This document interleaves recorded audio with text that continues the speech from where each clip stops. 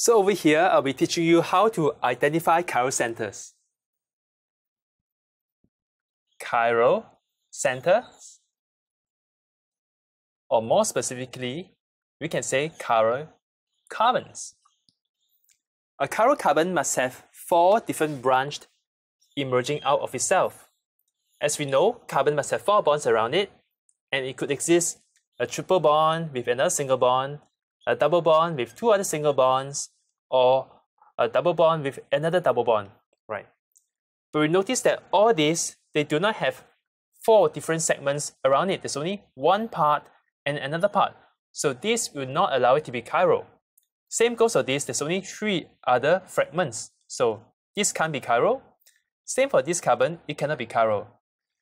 But for this carbon here, there is a sp3 hybridized. It could be chiral if the groups attached to it are all different. Let me just use 1, 2, 3, and 4. And they represent different structure around them. So here you have an example of a diagram that I've drawn. And let's analyze where are the chiral center. First look, we will see how many carbon atoms are present here. 1, 2, 3, 4, 5, 6, 7, 8, 9, 10, 11, 12, 13, 14, 15. I hope you got all of them right. Now, let's zoom in to see where are the potential carbon that's chiral. We ignore these 2 because it belongs to a double bond. So you just ignore it, it can't be chiral. We go to the next one. This carbon has only 3 lines being shown, which means automatically the last bond must be to a hydrogen. H, F, a double bond here, and a single bond there with this fragment here. They are all different. So this is the chiral center. I put a marking here, put a star. As we move, this carbon again, we have a hidden hydrogen that's not being shown. Ethyl group, this fragment with a fluorine, and the other fragment with a cyclopentane. All of them are different, and hence this is a chiral center.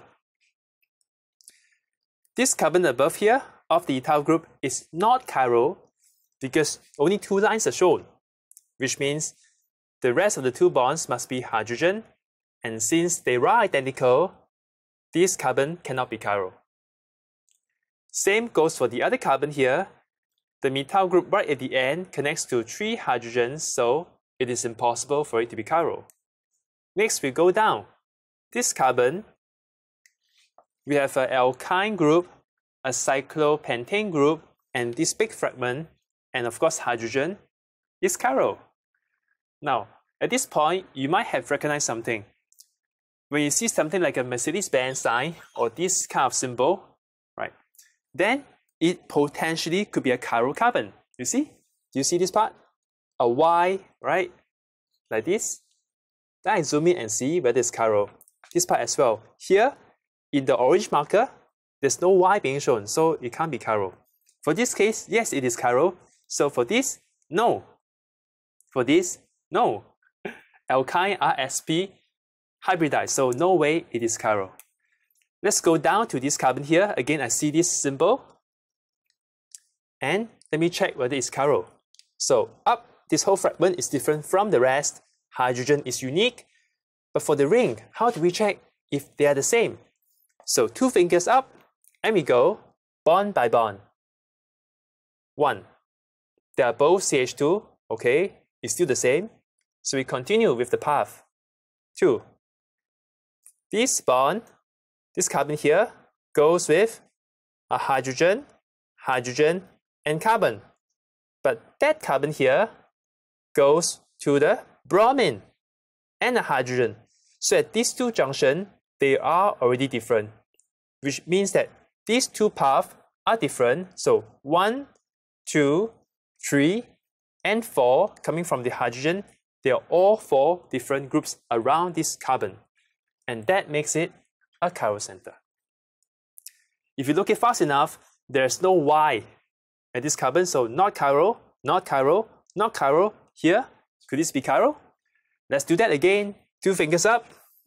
Bromine, hydrogen, 2 fragments here. Same. different. This is different because this carbon here connects to hydrogen, hydrogen, and a carbon. That carbon connects to a hydrogen, carbon, and carbon. So these two paths are different, all four are different, and indeed, that is also a chiral center.